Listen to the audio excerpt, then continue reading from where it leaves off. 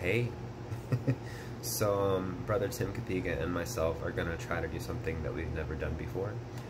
We normally have a lot of time that we take to prepare for these dramas, but we're going to try to do this in 3 weeks. It's a skit guys presentation called God's Chisel, and we're tweaking it a little bit, and we're going to call it Masterpiece. Ephesians 2:10 says that we are God's workmanship, his masterpiece, and so many of us don't see ourselves that way. I know I certainly don't, and this is an almost comedic but heartbreaking version of God just having a one-on-one with this guy and showing him what's up and doing his God thing and reminding him who he is. I think we all need that reminder.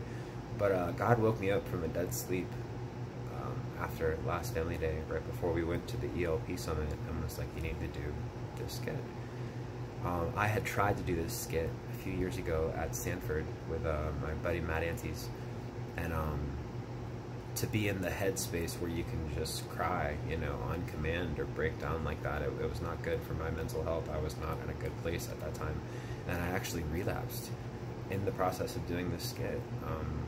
Ultimately, it's not a good memory associated with this, but mistakes are only mistakes if you don't learn from them. Otherwise, they're lessons. I definitely believe that I learned the lesson, that I had to learn the lesson the hard way, but that God works it together for good because he's God like that. So it certainly wasn't my idea. That's why I know it's God, but that's what we're going to do. We're going to be obedient. And I pitched it to Tim, and I think at first he was very reluctant, very hesitant, because it's a lot of dialogue. It's like 10 minutes of these two guys back and forth, well, a guy and God. But I think that he prayed about it and he's on board, and so we're excited.